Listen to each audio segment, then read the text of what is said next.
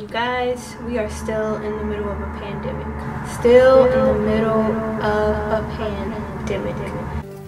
Oh my god! Even though they broke. Oh my god!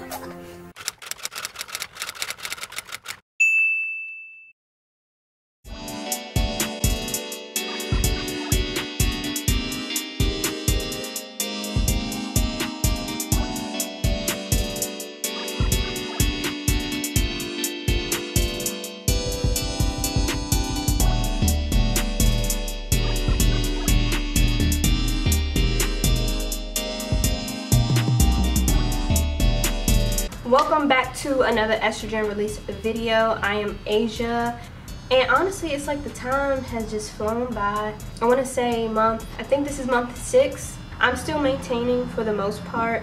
God is good, family's healthy, I'm healthy, the bills are getting paid, so I really don't have too much to complain about. The hardest part for me right now is that our country is trying to slip back into this normal area, but there's nothing normal about a pandemic, and so it's kind of feel like a pull and tug, like, oh, I want to do it, but that's not really safe, or I'm willing to take the risk, but this is the stipulations, and it's just that balancing act. So it's still pretty crazy, but again, I'm doing well and I can't complain.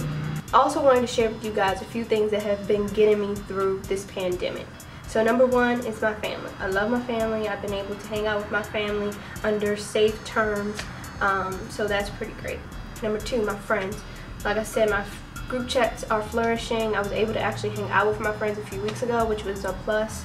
And yeah, I really have been trying to stay in touch with the people I truly care about. So that's been definitely getting me through this pandemic. But another thing that's been getting me through is Instagram. Now, Instagram is it's like the devil's spawn, but also the angel's gift, the Lord's gift.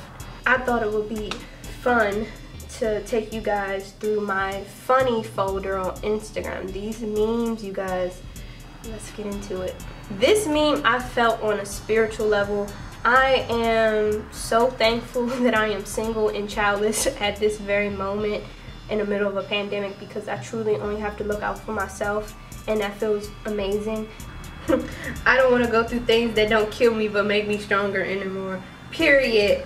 This I also felt on a spiritual level, because this year has truly been like, OMG, what's next? Like, it's honestly like punch after punch after punch after punch. Like, health experts, please wear protective suits in space. Americans. Yo, I have never thought, one thing this pandemic has really shown me is that people just do not care about other people. And I'm not saying like you have to always put your life on the line for others, but it's just as simple as wearing a mask. Like, why is this such a debate? Like, I really don't get it. Like, I don't understand why people think it's stomping on their rights just for someone to say, hey, you need to wear a mask in my store because I don't want you spreading your germs to my customers. I want to keep my customers safe, so I need you to wear a mask.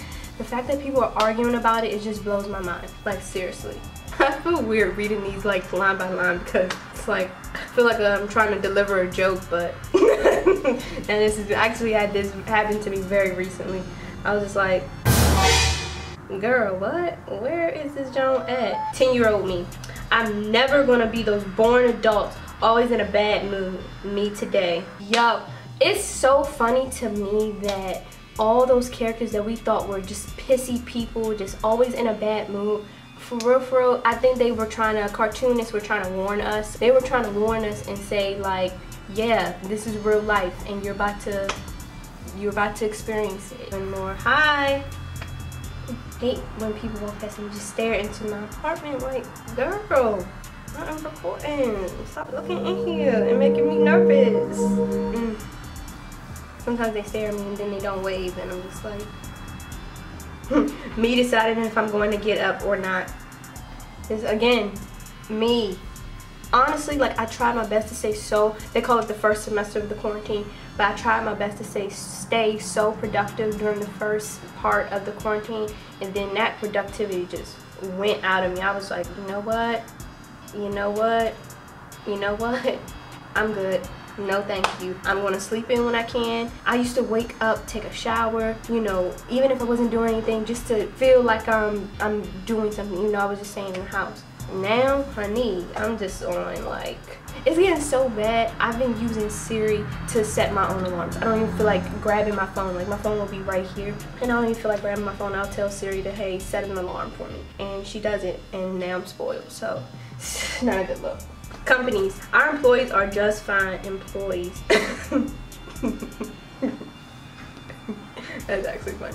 Okay, I just feel like I don't want to be somewhere where I'm not valued, and I've been blessed to have jobs where I felt valued and I felt that I was being heard. If I had any concerns, I typically don't have a lot of concerns that I'm willing to express because I don't want to come off as a complainer, but for the most part, I've had leadership and managers and bosses who just really cared about their employees. But this is super accurate. I've been talking to my friends, and I know jobs is not even providing PPE, which is crazy, and they're not even checking in on the well-being of their employees, but then expect their employees to come to work happy. Like, make it make sense. When you're telling a story and someone interrupts you like, oh, that happened to me, and they start telling their story, this actually does make me upset. I do it myself too sometimes, and I always try to like be mindful of it because I feel like that's just so rude. My brain, I'm already like, once I have my story in mind, if you cut me off, I'm probably going to forget the story, and I'm probably going to forget the point I was trying to make. So it's just like, I hate when it happens, but that's super accurate.